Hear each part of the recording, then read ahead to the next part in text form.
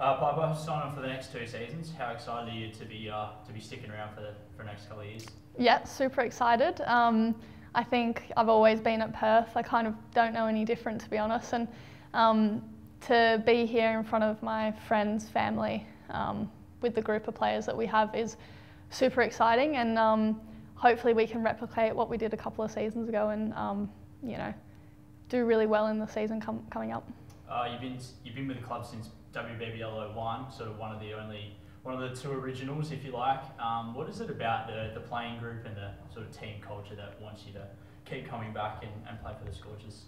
Yeah, so I've done all my seasons at the Scorchers now, and I think it's just a really family feel club, to be honest. We've got a really good tie with the staff here at the WACA with the men's program, and what we're building in the women's program is really strong. We're keeping our core group together now for the last couple of seasons, and it feels like we're building something really special. You've been a consistent performer over a long period of time. What do you think it is within your game that's allowed you to keep taking wickets and performing so strongly over a long period of time?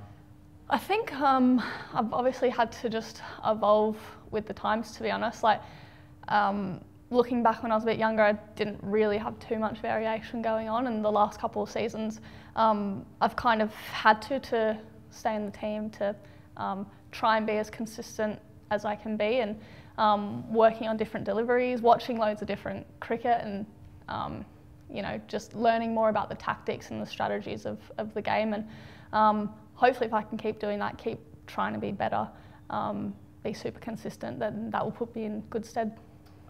As we've sort of said, like, you know, you're one of the more experienced players in the lineup. Do you feel yourself taking more of a leadership role now more than probably ever before?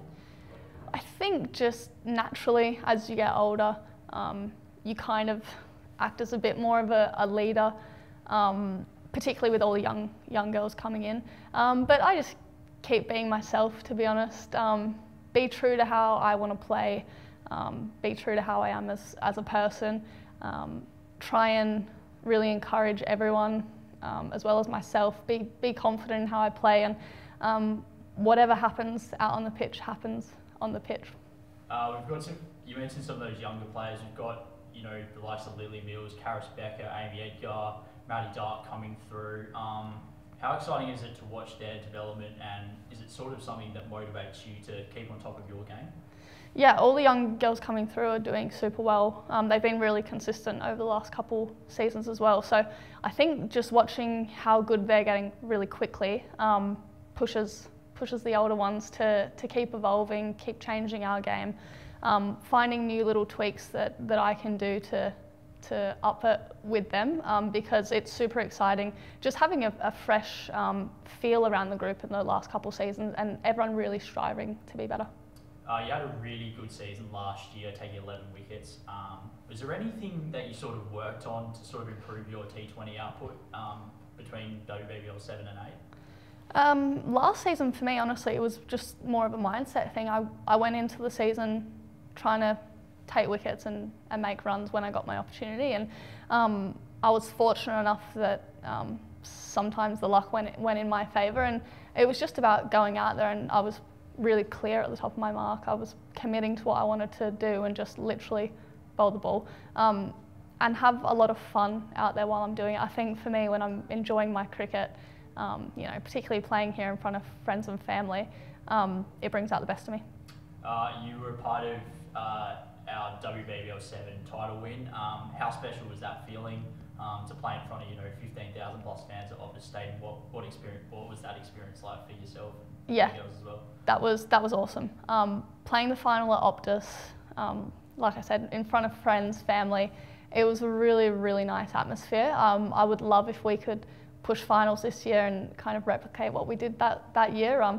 The feel around the group that whole season was awesome, and we've got a pretty similar core group of players together. So, returning to the WACA ground this year as our sort of full-time home, how keen are you and the girls to make this ground a fortress and make it really tough for opposition teams to come here and play? Yeah, we love playing at the WACA. What we've been able to do in the past when we've played here is make it a really tough place for people to come and play us here. So now we've got all of our games here, I think it's going to be super exciting to put on a show, really use the conditions in our favour and kind of replicate what the men used to do here.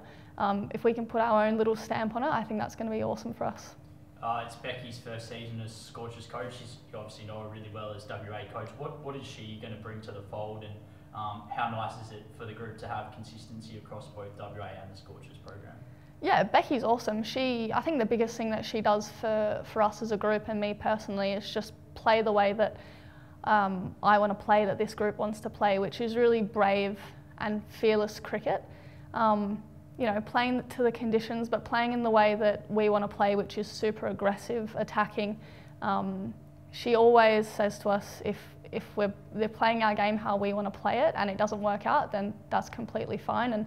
And she's big on the culture and the family of this group as well, which we're working really hard at all of our values and bringing them into the season on and off the pitch.